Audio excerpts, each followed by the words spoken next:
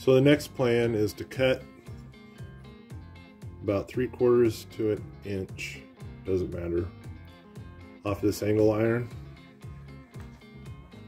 And then I'm going to put it down here. And this is where my adjustment's going to be.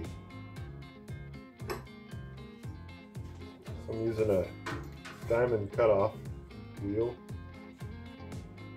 You really want to have good eye protection and everything with these because they can fracture.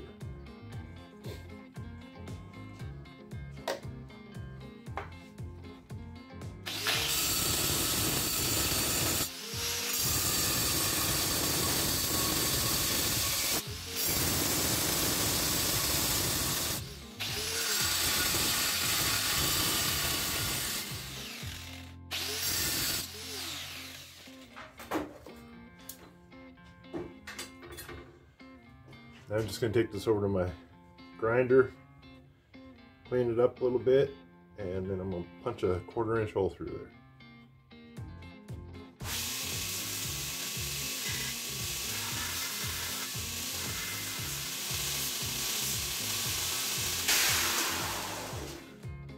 Just wanted to clean up the edges a little bit. And, I'm going to punch a hole through there with my drill press. Come back and add this to the thing.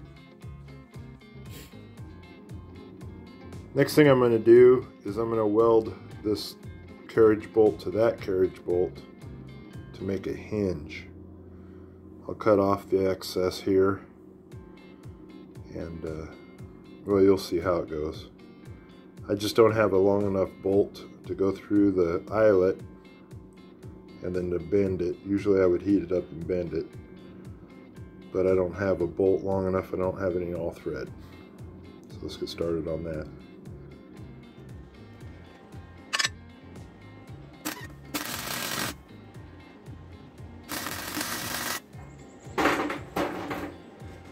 See if I can tweak this a little bit without breaking it.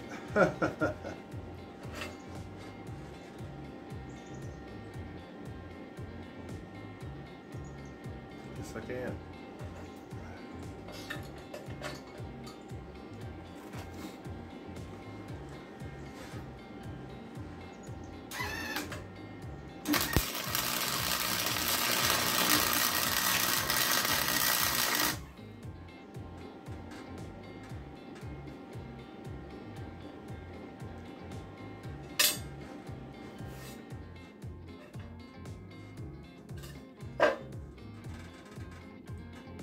Now if you're thinking, oh no, well, I'm going to cut this off.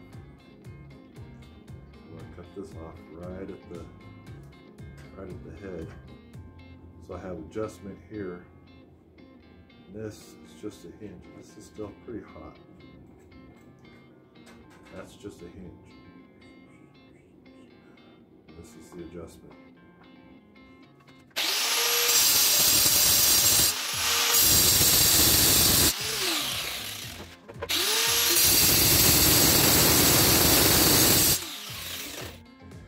I added this little block on here. I thought I pushed record, I guess I forgot to, or missed or something. Anyways, I needed height where adjuster goes through. I needed about 1 inch of height, so I just cut off a piece of square tubing and welded it right to the angle iron to give it a little bit of a lift. So the little toilet looking thing that I just made, square tubing on that angle iron, rounded it off, and now it kind of looks like a toilet. It's going to go right here, and we'll weld that onto the bottom plate, the long plate. And we want it just this side of center. Center line, it's kind of hard to see. Just inside the edge.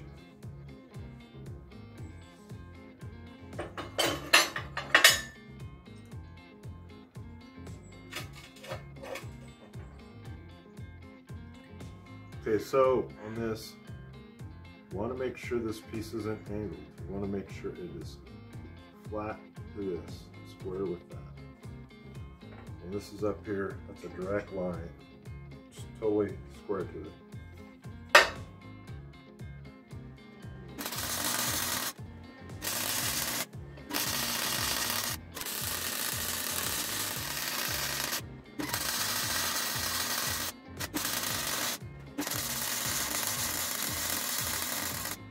Okay, so I don't pretend to be the best welder, but I am starting to figure the stick welder out a little bit.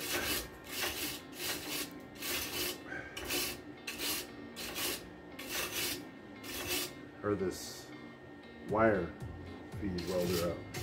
I'm a stick welder.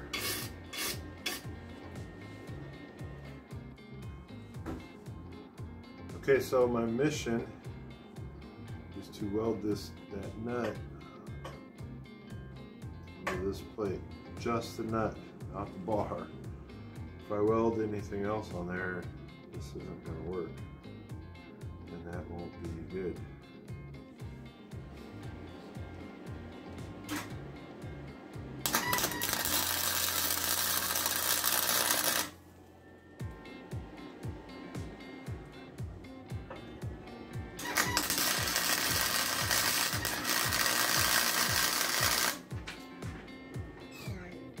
Houston, we have a problem. I welded the toilet on backwards.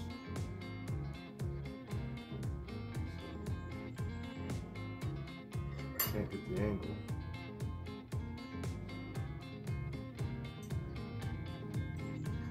Oh, it's still hot.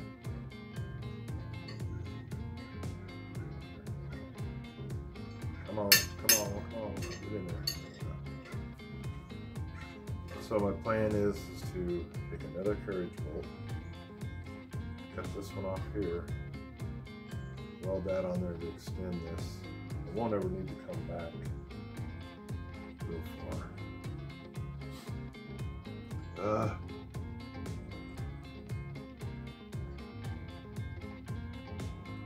Just thought I had some longer carriage. So I got this extended. So now I can use the inside nut for an adjustment, how far out the angle will be. And then the outside nut, which I'm going to use a wing nut, will lock it down. Then I welded two nuts down here, these 5/16 nuts on the corner. Added these, I'm going to take these out. Put another nut here, and I'm going to use a little bit of fuel line to kind of make these padded. Just slide fuel line on them, and have another nut down there so I can lock them in for handles. Now you might be wondering why this is so tall. This will never pass in front of the grinder belt. So I will put the file guard on the knife, however I want the angle I want. File guard, the knife will be clamped up here. The file guard will be put in here up against this flat, so I can angle the knife how I want it to go. And when I switch sides, it'll angle on and clamp on the same way.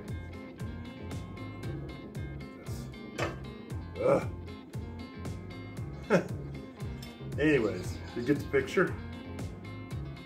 And so this will be a rest flat side of my file guide. Be up against this. This will be clamped in. The only part will be in front of the grinder belt is this part forward.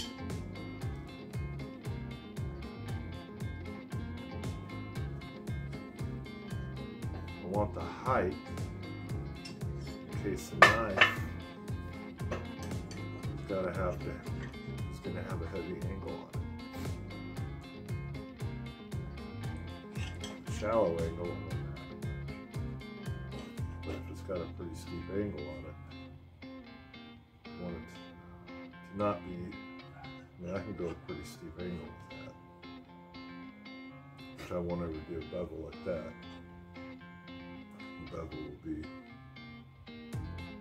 like so. I'm going to get some cleanup work done on this thing. Coat of paint so it doesn't rust. Get the handle. Like I said, I'm going to use a fuel line or some kind of rubber line. Doesn't matter. You could even wrap it up with duct tape or electrical tape. I wouldn't do that because when it gets warm, the duct tape and glue will get out and get you all sticky. But that's what I'm going to do. Another thing I'm going to do, so it slides easily on my grinder table or deck, whatever you want to call it. This kind of rough. I mean, my table ain't this rough. So I took a cutting board and added it. This is my old one. This is my magnetic one. And that just glides nice and smooth. You don't have this thing happening, but you will have the steel. Even on a smoother surface, steel just never works out real good. I just bought a cheap cutting board. Use the same glue I use for my knife handles, put a couple screws in it, and it just glides right back and forth. Really makes the bevels come out just nice and sweet. Very sharp, even bevel lines.